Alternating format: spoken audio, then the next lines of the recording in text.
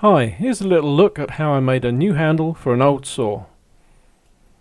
I bought this old Henry Diston rip saw from viewer Peter, hello Peter, and cleaned it up a bit more, straightened the saw plate, and after that I needed to replace the handle which had previously been broken.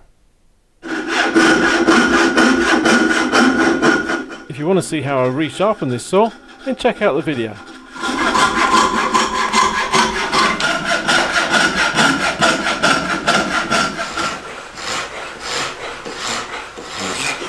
Cutting a perfect saw plate slot can be quite a challenge, but with this very simple setup, it's a breeze.